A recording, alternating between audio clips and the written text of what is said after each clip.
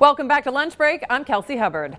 Syracuse besting top seed Indiana in a stunning upset last night. Our Wall Street Journal sports team has been all over the NCAA tournament, and WSJ sports editor Jim Chairusmi joins me now to forecast the rest of the madness. It is ongoing. Hi, Are people Kelsey. getting any work done in these 2 weeks? I don't know, but we're definitely watching the tournament as it goes.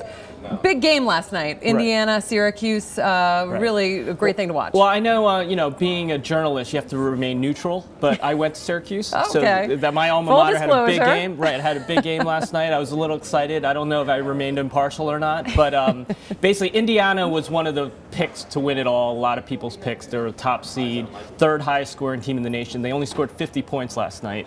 Syracuse played this 2-3 zone that basically confused them, perplexed them. Now, how did that happen? I mean, they were watching videotape for days. They prepped for this, but really when it came up to in-person and live, they just couldn't do it. Right. Apparently, they never faced a team that played a zone, which was confusing to me. You know, all season, they basically were this high-flying team, high-scoring team.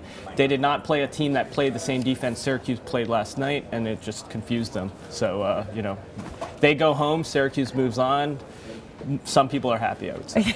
I would think so. So, I mean, that must have been a real interesting point when people were picking their brackets, though, to know that, did they realize this team had never gone up against a zone defense like that? Well, as you said, you figure they had a week off, so they had time to practice it, but I guess, they just got out-coached. They got out-coached. They got out-maneuvered. All right, so Florida Gulf Coast is another one that people are watching, a team that's sort of, in the limelight. Florida Gulf Coast was a 15 seed. They've already blown everyone's bracket. No one had them going this far. They're the first team, in fact, to go this far as a 15 seed.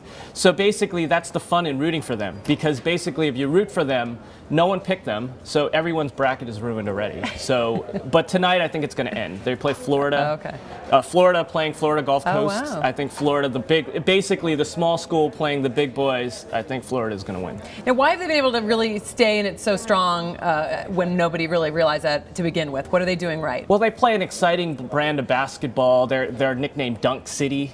They limit the other team to not dunking the ball. So basically, they upset Georgetown. They upset San Diego State. I think the run's going to end tonight, but it's worth watching. It's a fun story, and it doesn't even sound like a school, right? Florida Gulf Coast. Great.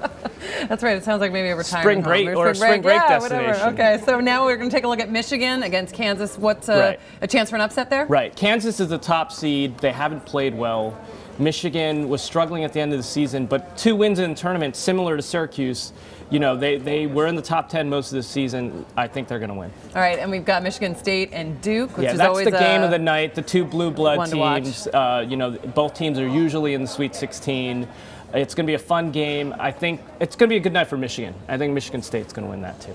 All right, so let's look at where you are. How's your bracket doing? Can I ask you that? It's already ruined. It's already ruined. So I'm rooting for Florida Gulf Coast. I think they're going to lose, but All right. Well, thank you so much for joining us. We appreciate it. I'm sure a lot of people are going to be tuning in to see that. Of course, around this office, everybody's following it, so I'm sure you are too. You can get much more from the sports team at WSJ.com.